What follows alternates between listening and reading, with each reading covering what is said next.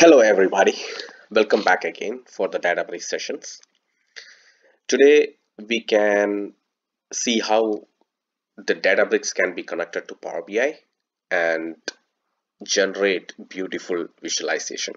We all know that Power BI along with the Tableau is one of the best tool available in the market today to visualize the data, and that helps the management to take decisions.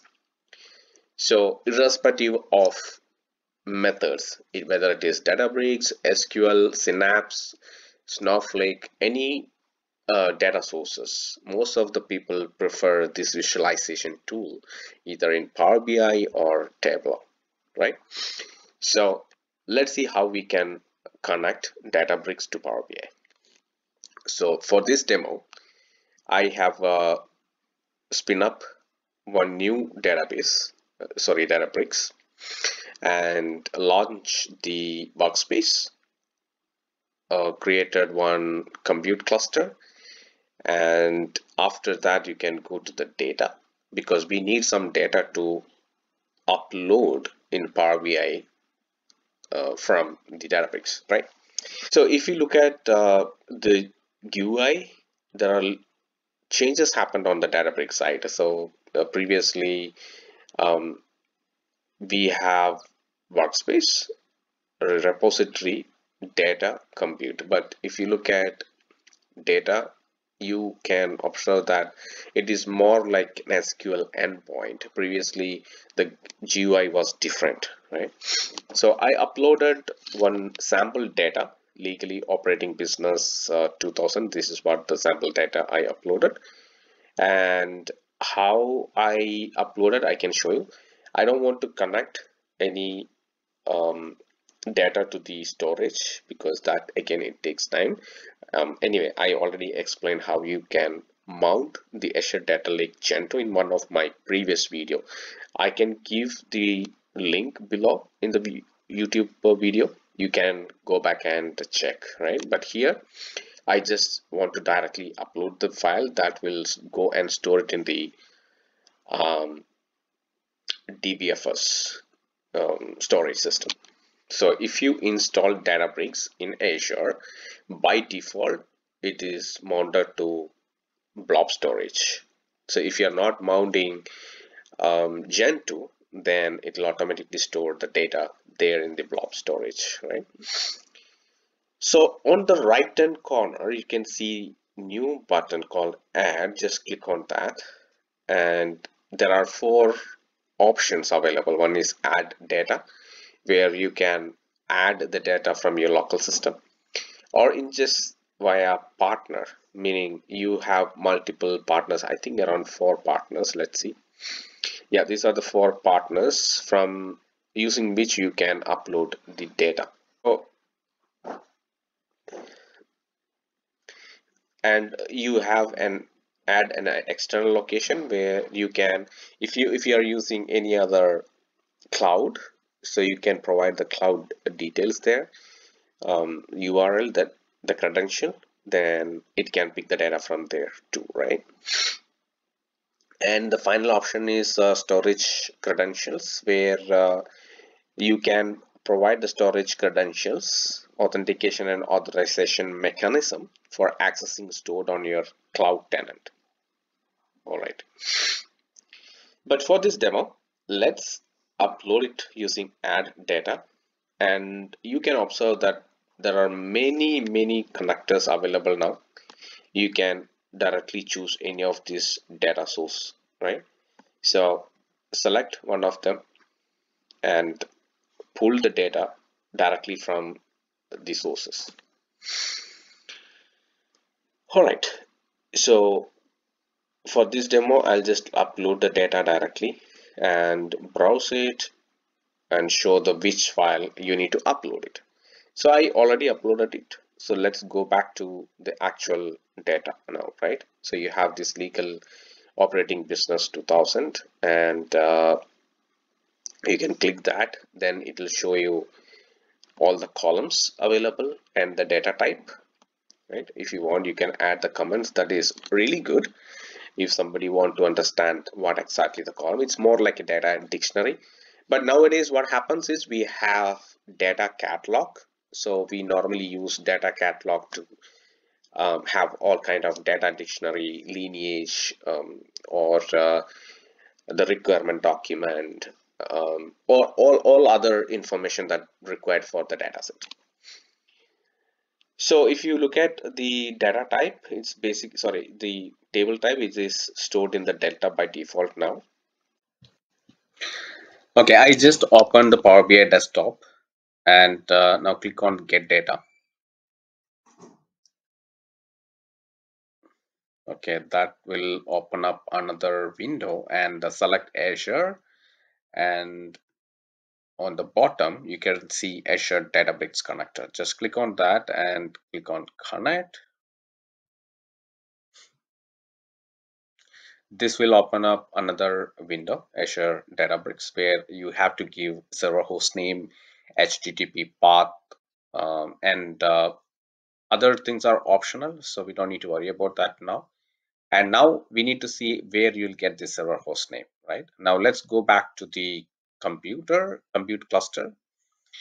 Compute, click on the cluster, and on the advanced tab you can see advanced option, you can see JDBC, ODBC, right?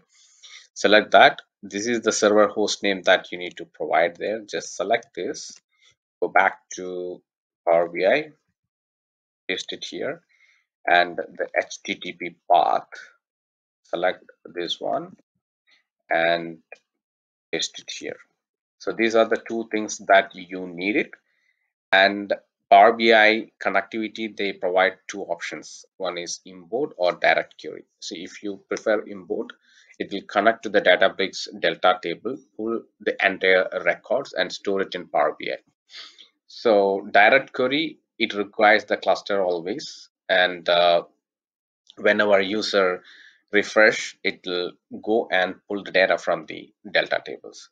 For this demo, I'm selecting import and click on OK. So now you connect. Next, you need to provide the login details.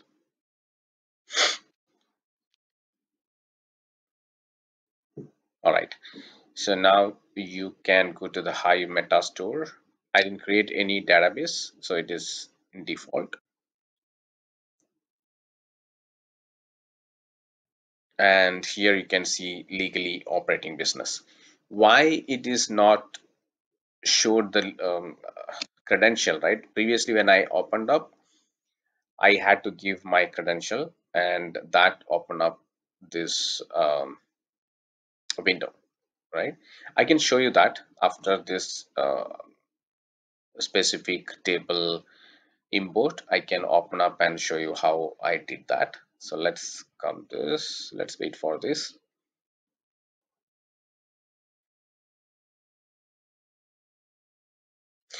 Now it's showing the preview of the table data, then click on load.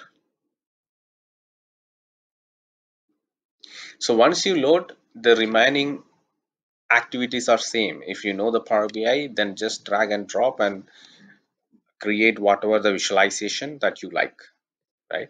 So now you can see the data is loading from there, and I can show you small visualization. Then we can close this Power BI application and take it again and see how we can provide the credentials, right? There are two methods we can give, either your AD directory or the secret. Okay, so on the right hand side you can see all the data. You can just drag and drop whatever you need here, right? So let's take that.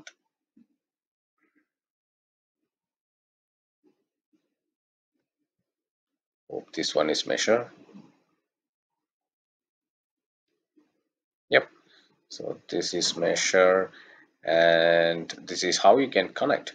So if you want to change the um, visualization, you can change like that. All right, this is how you can connect to the Databricks and generate the visualization, right? So let me close this Power BI for now. I don't want to save this and open it again. Previously, the credentials were stored in the Power BI desktop, right? That's the reason the second time when I opened, it was not showing. So what I can do is let me remove that from here in the options and settings and select the data source. Here it's already stored, right? So let me remove this, clear permissions, delete, and close it. Now go to the get data, click on more, and select Azure on the left hand side. Okay, Azure Databricks Connect. Now you can give the same details. Where is my detail? Go here, select the server host name and paste it here. Same way the HTTP path. Okay. And click on OK. Now you can see it is showing up another window where we can give the username and password, or you can have a personal token that you can generate from the Databricks, or even you can use Azure Active Directory, right? So you can just click on sign in, click on your uh, email that will log in into the system, then just connect. That's it. The remaining steps you can follow, just get the data, then pull it into your Power BI dashboard, then drag and drop into your white space, generate the visualization that you would like to. All right, so this is what I intend to show in this session. And if you have any questions, please let me know. And I'll come up with more videos next time. And thank you for watching. Have a great day. If you would like to receive more such videos, please like and subscribe to my channel.